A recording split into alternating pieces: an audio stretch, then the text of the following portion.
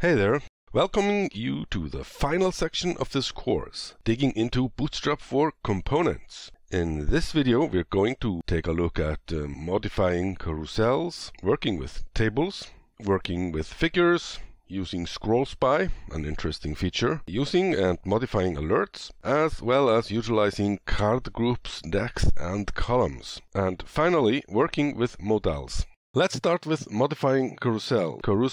Carousels have some indicators and controls that you can choose if you want to use or not. And they also have some options. So let's look into getbootstrap.com and find more information.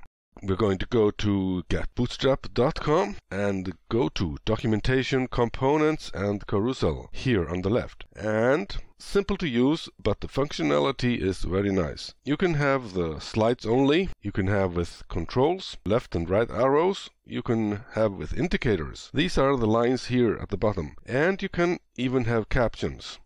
And I just wanted to point out that there are some options also available which are pretty simple to use. For this, we're going to use the example here with indicators. So we're going to just copy all this code here and jump into our coding project. Now, here we are in the section for HTML where we have the very simple line for the carousel that we're going to completely change to, so just make space for the copied code, and also let's align it a little bit. We can see that there's an envelope around the carousel. You have the carousel indicators, and at the bottom we have the previous and next arrows. So in between we have the actual code for the images used, and we're going to add an image here. We have the 3 equal-sized images that I'm going to use, so you'll see how this will work. And for now, I'm just going to see how this looks on the website. Do a refresh here, and you will see the image turns up. I can scroll through the images, either through the controls or the indicators here at the bottom, and it will also automatically scroll between the images. Very simple to use, basically, but the coding behind it is exactly where the magic happens.